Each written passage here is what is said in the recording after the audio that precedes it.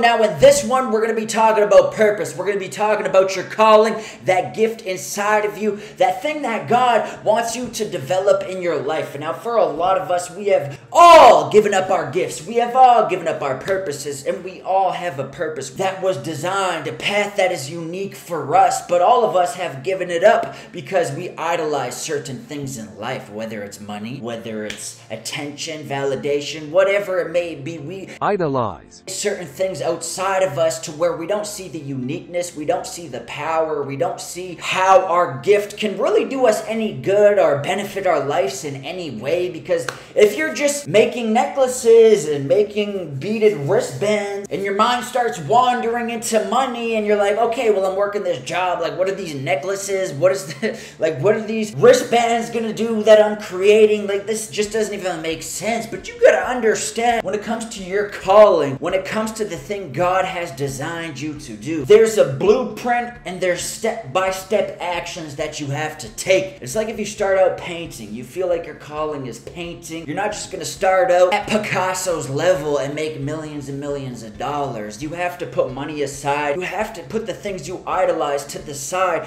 and really just focus on it because you truly enjoy it and it feels natural to you. Like when it comes to these videos, I have been doing this since I was a kid. I gave it up because I wasn't making any money. I went into another path, so I completely dug this into the sand like it didn't exist, and I stopped growing in this endeavor, and I just put it to the side, and I went off into another path and idolized money to where I was miserable. And obviously we all need money, but when it comes to your purpose, when it comes to your calling, when it comes to the thing that God has ordained for you, it's a step-by-step process. You're not just gonna accumulate all these things right off the get-go. Like it could be more so spiritually in that fulfilling factor where it's just your spirit that feels good, and that's what it could be. Let's put idols to the side. Let's put our temptations and our desires to the side, and now all we're left with is our spirit. What does your spirit want? What is your purpose? What is your calling? And it's usually that thing that you were doing when you were a child, and it could seem kind of useless, you know, maybe you were too attached to it and you started to idolize money where it ruined your purpose for you. Like for me, I feel like I ruined making YouTube videos because it became about the views. It became about, is there money coming in? Am I getting any return? Like, is this worth my time and energy? And I put the spiritual side aside and just focused on the idols to where it suffocated that purpose. And I didn't want to do it, so I put it to the side and I just got a normal job and I went down that path. And when it comes to your purpose, there's a step-by-step blueprint that God has designed for you. And we all have different gifts. We all have different talents. Like for me, it's communication, truly just speaking what's inside of my soul, what's inside of my heart. Because first and foremost, I know one day I'm just going to turn to dust. So I want to get all this stuff off my chest before I do inevitably leave this earth. I want to leave it all behind. So it's like a little story. I am writing my story as we go. And I want to make sure it's in detail. I'm telling the truth and I'm speaking my heart, because that's what truly translates. That's what truly leaves an impact, and that's what carries on. And that's what's going to help people in the long run. But we all have different gifts. And to a lot of people, they may look at their gifts like, what's the purpose? This makes absolutely no sense. I am really good at making bracelets. I am really good at making necklaces. Like, how does this translate to society? And you really never know because you haven't developed it. When you have no idols, when you can put money to the side, when you can put views to the side, when you can put all these things to the side and you just do what God has called you to do, you will start to see why you are being developed in certain areas, and it will unfold in real time. You don't have all the answers at the beginning. You're doing it because you love it. Okay, clearly it's made for you. Keep walking down that path, keep developing, keep talking to God, and in the end, you will see why He was developing you, molding you, shaping you in certain areas until it amounts into something great that was unexpected. It's a mystery. It's all a mystery. For me, it's like, yes, I love videos, but I'm seeing all these YouTubers like Mr. Beast and all these high-profile individuals doing huge, grand-scaled videos, and in my eyes, I'm like, God, like I gotta do so much more, and God's like, no, just calm down, just work at your pace. You know, I try to do more, and it just feels uncomfortable sometimes because I feel like I have to stretch myself out to the extremes and become somebody who I'm not, and do these videos that I don't even enjoy just to garner some attention. So I'm like, yeah, this is kind of distorting the view. Like, I'm just gonna go at God, Godspeed. And that's what you gotta do. You gotta do what you truly enjoy, what resonates with you. And it's a step-by-step process. You will grow day by day. You don't need to jump into it. Let's say, for example, you're painting and you love painting. Now, my mom is a wicked painter, and she picked it up extremely fast, and her artwork is absolutely amazing, and a lot of people love it. A lot of people are in awe when they see her artwork. But I could start painting for like a month, and my stuff would look terrible, and it does look terrible. It's like a kid's drawing, and I just can't pick it up naturally, and that's for her. But to her, she's like, it's not really a big deal. It's just something I do. And that's what your calling is. Like, to you, it's not a big deal. You don't see the uniqueness. You don't see the specialness inside of it because you're just in the flow. You're just doing what feels natural to you. So it's easy to bypass your talents and overlook what you're truly good at because it comes from a flow state. And when you're not getting those results, say if it's my videos, for example, God has a plan for everything. These videos right now are going to be very motivational, very inspirational. If God brings me to an extraordinary level one day, and these are going to be very helpful to the people that are watching. What I am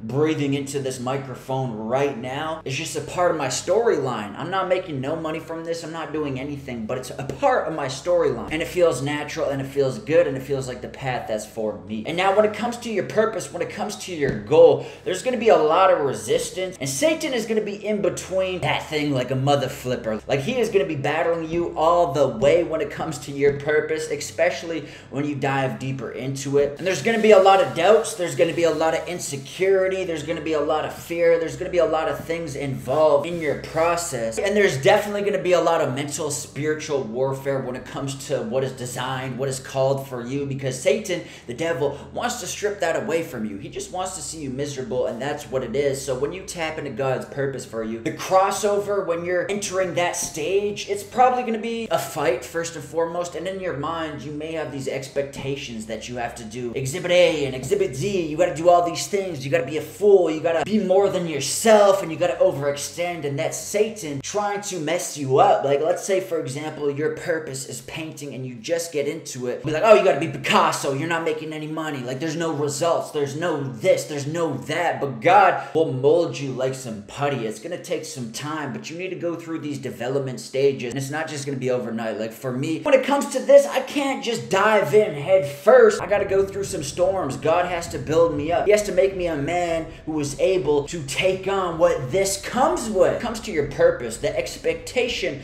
in a lot of people's minds. Like, say if they want to do YouTube videos, they'll be comparing themselves to Mr. Beast, and they'll try to become Mr. Beastified, or they'll tap into somebody else's purpose, or they'll distort their own clarity to become something else that's not really them, and then they're on this dead-end path that's not meant for them. When it comes to your purpose, there's a development process, and God will mold you over time, because we do have character defects, whether it's fear inside of our mind, insecurity, certain things we have to get over. God will strengthen us. He will mold us. He will make us into that person to take the next step, to take the next leap, to continue to progress. It's not going to be something that we dive in and we excel and we go all the way to the top, because you will crumble and you will fall. It's not going to work that way. It's a step-by-step process. Like, for me, I'm going to be open and I'm going to be honest. This is my gift. I love making videos. I love making music. But do I want to be famous in this world? Absolutely not. Who wants to be famous in a world with people who wake up and their main objective is to tear others down? Who wants to be a flashy object in this world where people don't have basic morals or basic principles from God? Like, a lot of people are wicked, and for me, that has always been a struggle in my mind, because I'm like, God, I know you want me to make these videos. I know you want me to help people out. I know you want me to speak the truth, but I don't want to be a puppet in this world. I don't want to be at the forefront of all this mess, all this chaos that is going on in the world. But God's like, no, we need you the most, because the world is like this, because people are tearing another down, because people are misled, because people don't have that love, that natural affection inside of them. This is when the world needs you the most. And I'm like, okay, that really does make sense. I understand that, but there's gonna have to be a process. Like, I do need the strength. I do need certain qualities inside of myself so I can be in this position to overcome this wickedness with good, to bring that hope, to bring that light. So when it comes to your purpose, when it comes to your calling, it may be uncomfortable. It may stretch you. It may put you in positions that you don't want to be in, and that's fine, but just go to God with it and ask Him to just unfold you naturally. You don't want to jump into anything and shock yourself, but a lot of the times when you are chipping away at your purpose, you're going to have to go through this uncomfortable stage where it does feel like you are being shocked. That's why my recent song was called Feel the Shock, because there is going to be times where it's going to be uncomfortable. You will be stretched out by God. It's because you got to go to that next level, and that's the place for you. But God will never give you more than you can handle, and if you fall down, just dust yourself off and pick yourself back up, but always lean on God, especially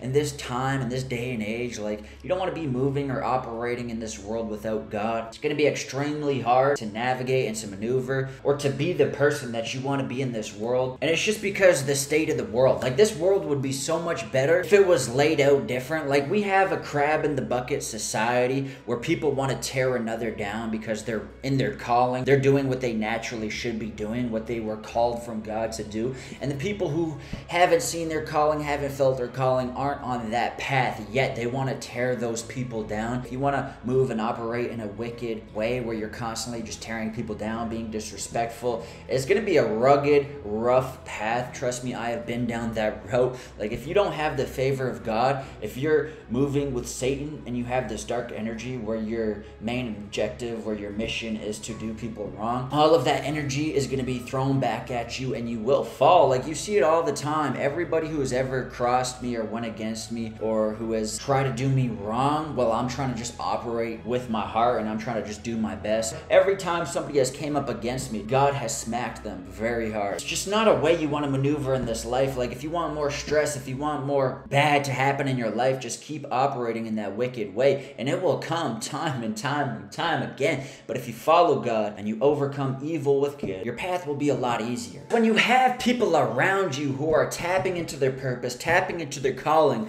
and they feel purpose-filled, they feel alive, they feel rejuvenated, they have life inside of their system, that's going to wear off on you. And the reason society is sick is because they have this crab in the bucket mentality. As soon as they see some light, as soon as they see somebody doing good, they tear it down to where there's no hope, there's no light, and then they complain, and then they argue some more, and they trap themselves and enslave themselves even further. But I understand it. That person's not doing good, and they see this person doing good, so they want to drag them down. But the reason this person isn't doing good is because they're constantly dragging people down. They're constantly in a negative mood. You really think God's going to look at that person and be like, yeah, I want to do something good for this person who's just constantly being a burden in other people's lives. I really want to bless this person who's just always dragging others down, who's just always trying to harm other individuals. I'm going to bless that person. I'm going to give them something in their life that's going to be meaningful. No, that's not how life works. You're just going to reap what you sow. The wheel that follows the ox. You're constantly just going to be in a life filled with more stress and more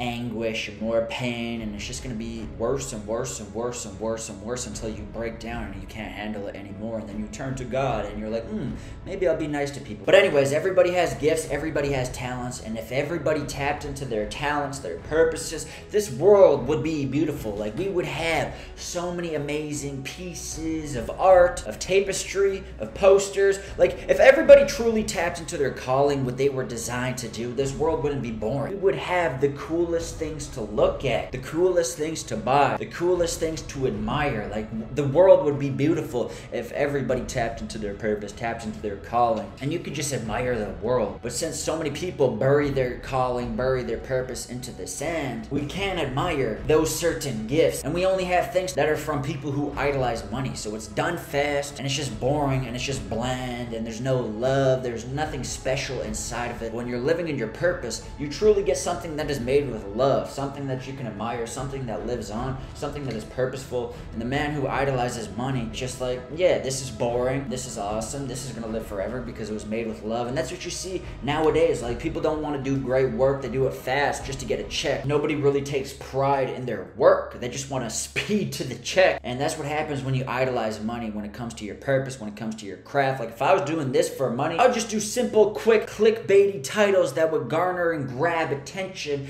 and it would have no meaning. But because I don't idolize money, I idolize the calling that God has given me, my videos have substance. And when I pass away, God forbid anytime soon, these videos will live on and they will inspire the next kid, the next person, and they actually have impact. And even though the devil may be battling you when it comes to your calling or your purpose, just push through, persevere, and go at God's speed. You may stumble, you may fall short. Just take it one day at a time and write your story. They can't hold us down.